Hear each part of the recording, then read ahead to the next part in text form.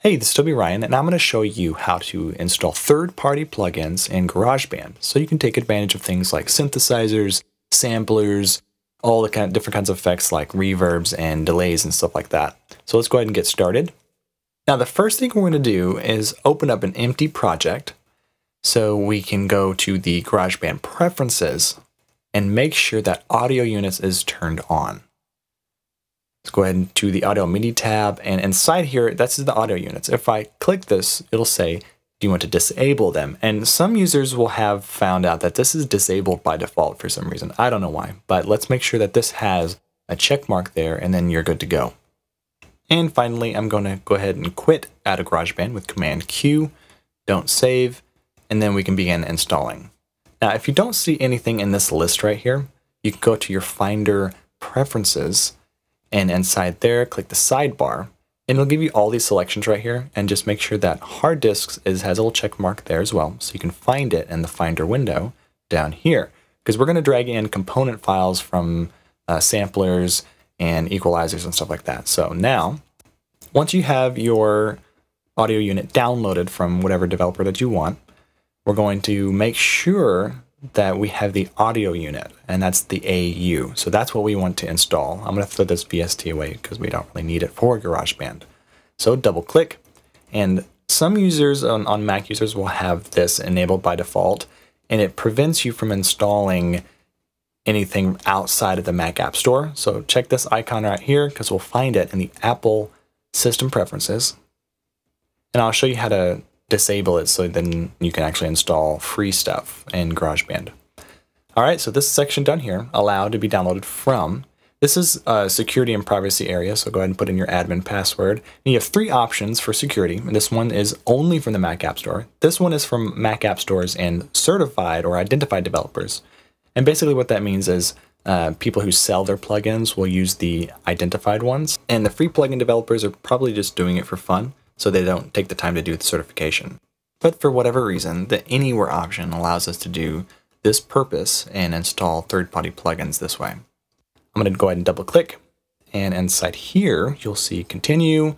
You go through and read this giant novel of information and click Continue and select your hard drive that you want to install it on. Super easy process. It'll walk you through the whole thing. You can click Continue. It'll show you how large the file that you're going to be installing is.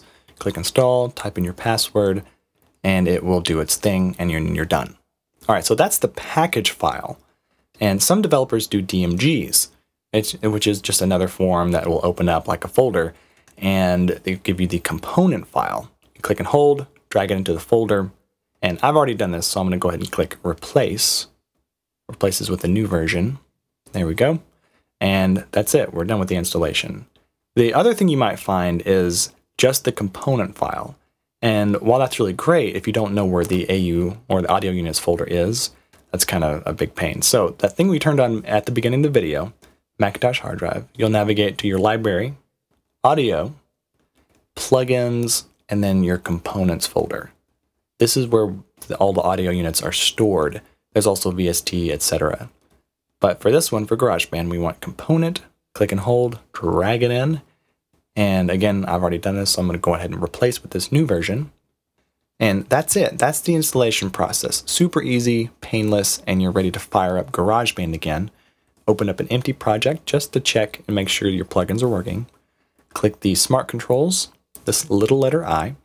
Click Plugins, and then you have two selection areas, one for instruments and the other for audio effects. Now, inside the instruments, you'll go to AU Instruments, navigate to the developer name, the plugin, and then either stereo or mono, depending on the plugin. All right, so that one's working pretty good. I'm going to close, and then I'm going to fire up the other plugin that we installed in the audio effects. Now, this one will be at the very, very bottom under audio units. We'll find the developer name, and then we'll find the plugin that we need. And there we go. Everything's working and ready for you to begin playing around and recording again. All right, so the last thing that I generally do is close out of everything, restart my computer to make sure everything's working right and showing up in the menus and stuff like that. So restart and you should be good to go. There are a whole bunch of really cool plugins out there, so Google and look for EQs, flangers, samplers, synthesizers. Go nuts, have fun. Hopefully that was helpful for you guys. Thanks again for watching, and see you later.